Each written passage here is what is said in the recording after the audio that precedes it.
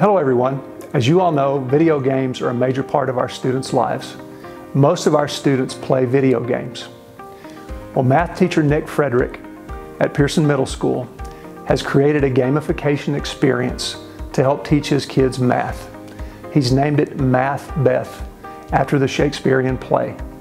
Let's see what Nick is doing with his gamification experience and teaching math at Pearson Middle School. MathBeth was just a way to get my algebra kids more engaged during Patriot training times, which is our advisory, as well as more engaged in tutorials. It's basically the same stuff we do, except there's a little extra layer of points. So we already do PBIS points at the school, so they get points when they do stuff that's good in the classroom or good around campus.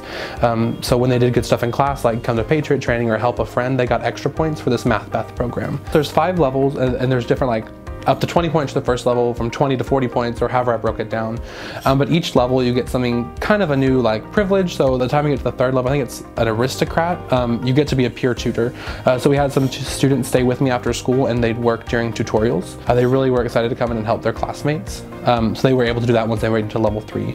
At level 4, they get called by their formal title if they want me to. So basically like Lady such and such, or Lord such and such. So basically gamification is taking any part of education and making it a little bit more like a video game or like an iPhone game or app.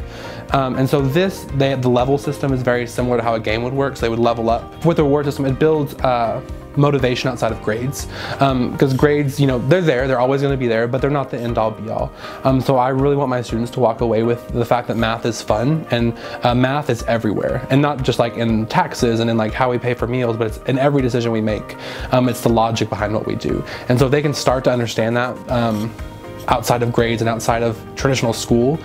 So with this PBIS point system, they're just getting extra points for doing math, not even for getting it right, just for trying it, because none of the points I give are based on correctness, they're all based on effort.